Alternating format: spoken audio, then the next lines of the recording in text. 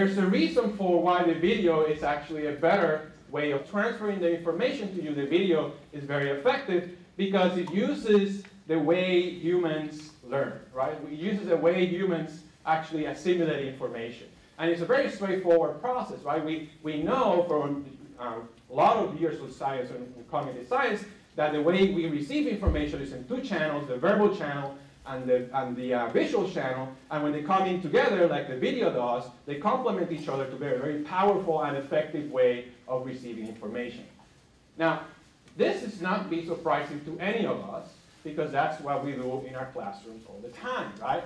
We do chalk and talk, right? And what I'm saying right now is that the multimedia presentation, which is chalk and talk or any kind of multimedia, we know that particularly for novices and for a lot of topics, a lot of them including topics and skills like we want our principal students to learn, the multimedia presentation, the chalk and talk, is the most effective way of transferring information.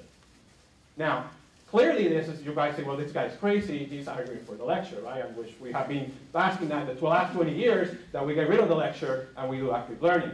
That's actually not what I'm saying, right? I actually think active learning is the best thing that happened to higher education in the last 20 years. But one option we have now, and this is what I'm going to talk to you today, is to take the multimedia presentation, the lecture, the chalk and talk, and now we have to ask ourselves, do we need to have that in the class time? Perhaps it is cheap enough and effective enough to take it out of the classroom, put it somewhere else in time, that you can use the classroom for active learning. Right? So what I call when flip the classroom is this model, right? In which you take the actual lecture, the chalk and talk, or the multimedia presentation, and you give it to students before they come to class, and then when they come to class, what you do is traditionally what they have been doing at home, which is the homework. Right? So then you have expanded your class time in time. Now you have a lot more options, and hopefully what you will be able to do in class is to be a more effective teacher, not only because the students are receiving better information because you have, but also because you can actually push them a little more. All right? So my goal here for the next 10 minutes is to show you how it looks in the videos and kind of the framework, and then show you a little bit of data that we have as to whether these things have worked. All right? From my classes and also from physics. All right? So this is the class I teach, so this is my class, and I think right now, I might be wrong, but I think I have the largest econ face-to-face class in the US, right? Or probably the one, which is, I don't know if I should be proud or depressed about that. Right?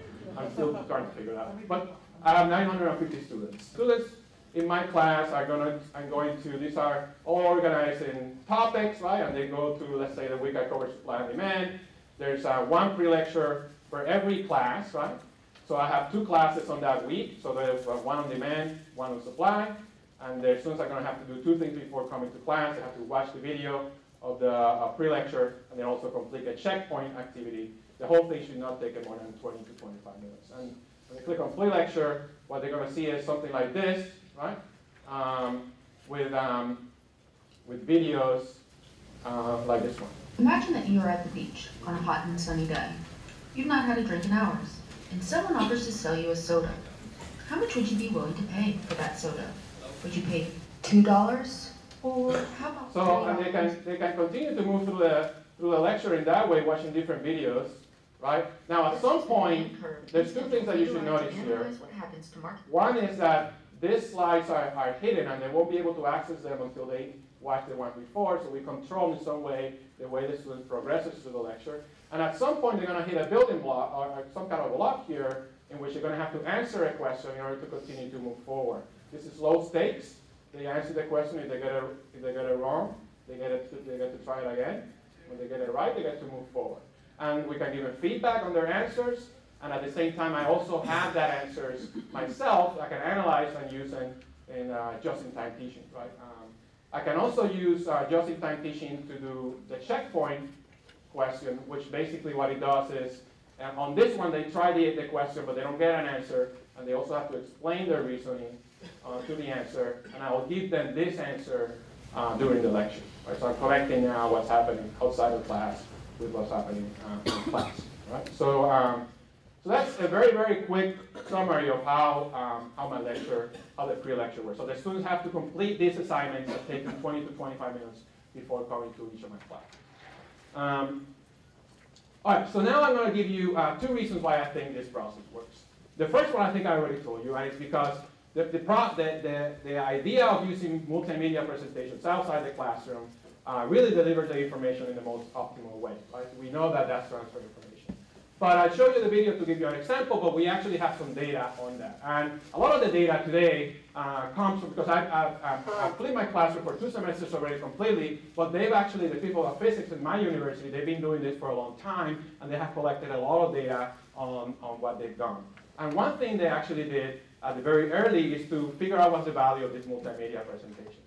So what they did is they did a random experiment in which they brought people into the lab, and they separated them into 2 groups. One group saw the videos for 1 lesson in physics, and then they took a 30-question exam. The other group read a chapter of a textbook that was equivalent to the videos and answered 30 questions. And so they were randomly able to determine what is the value of each thing, and this is what they found.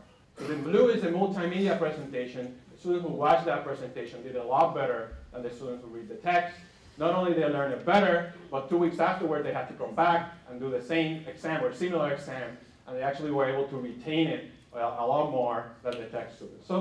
So I think that this is kind of the idea what I was telling you at the beginning, that video seems to work better at certain things, and it works better the more novice you are. The second reason why I think this model works is because it optimizes classroom time. And we have a little bit of data on that too. So what they did is they have been asking students to answer questions before coming to class for a long time. So they can compare how the students answered those questions, right, how prepared they are before come to class in 2 semesters, one in which they have no pre-lectures video and one that they have pre-lecture video. So in the bottom is a semester in which are the answers of students in the semester that they didn't watch any video before coming to class, and the spring 08 is the one that had pre-lectures. So we will expect if the pre-lectures are working and we do a scatter plot, we will expect to see all the plots in the lower in this part, right? So that's actually what they found out. Right? So the students who actually are doing the pre-lecture, they're coming to class a lot better prepared, right? And I found something similar with not many observations because I'm still collecting this data. So this, I warn you that I don't have very few observations. I did it with clickers, in which I've been doing clicker questions at the beginning of the class for a long time. So now I can compare the clickers answers from students in a semester that I didn't have the pre-lecture versus a semester that I had a pre-lecture and see how they did, right? And not many observations, I have very few, but the pattern is clear, it's the same, right? Now, imagine this, right? So we are talking about, in one lecture, you have 20% of your students know what you want to talk about. In the other case, 70 or 80% of the students actually know it. This is a different classroom, and you can do different things with that information, right? So you could actually do a lot more in the classroom where students are better prepared, right? So I'm going to hold the questions to the end so we can actually go through it. But please write down. I do want to take all your questions.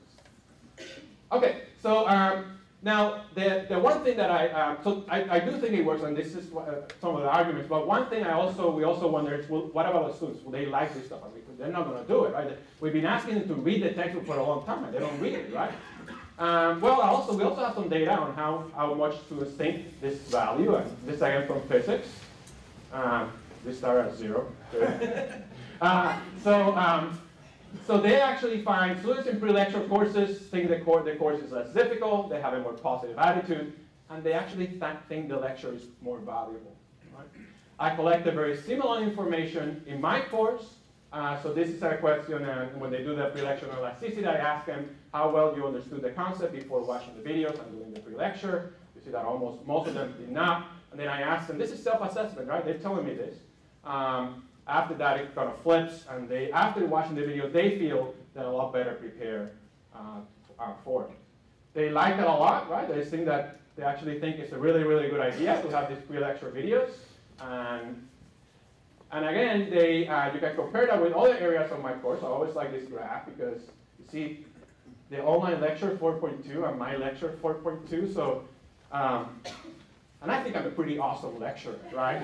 So they like the online lecture as my lecture. Obviously, they're not comparing against each other because But I always like also that the TA session is not even beating the textbook, you know?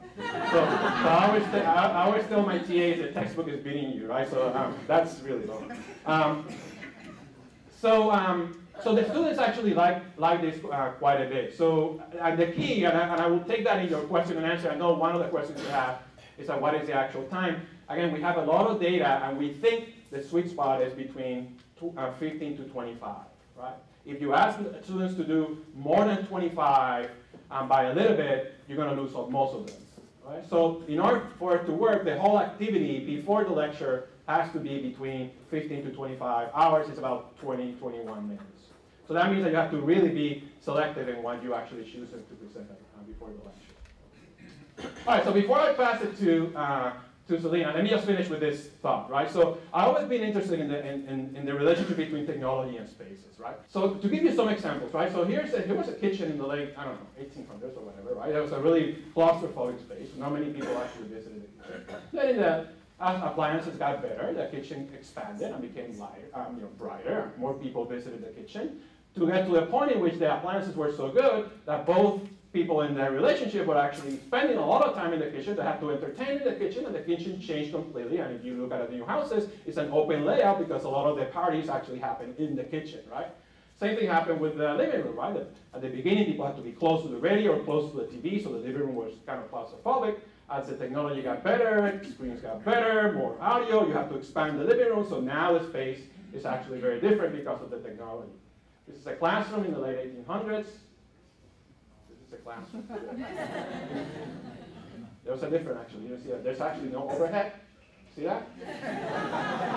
So there is. It did change, right? So it changed. Unfortunately, the screen comes on top of the blackboard, right? So you can have to choose, right? But what I'm trying to do, I think for the first time, and this is very related to what Alex talked and Eric too, is that for the first time, technology has changed to a way that changes the cost structure. So that I think now it is cheap enough to transfer what was happening in this classroom outside. And I think if we succeed, I think if it's true, not only we will see a lot of online courses, but I think the classroom themselves will change. And I think in 5 or 10 years, we will see more of this type of classroom. Because this is a better classroom to do what you can do in the classroom a lot better than in online in a lot of times, which is getting people to look at each other's eyes and talk to each other, right? The social part, that is the part that is hard to do online, and you may actually have to have some of it, but it will be kind of more like this.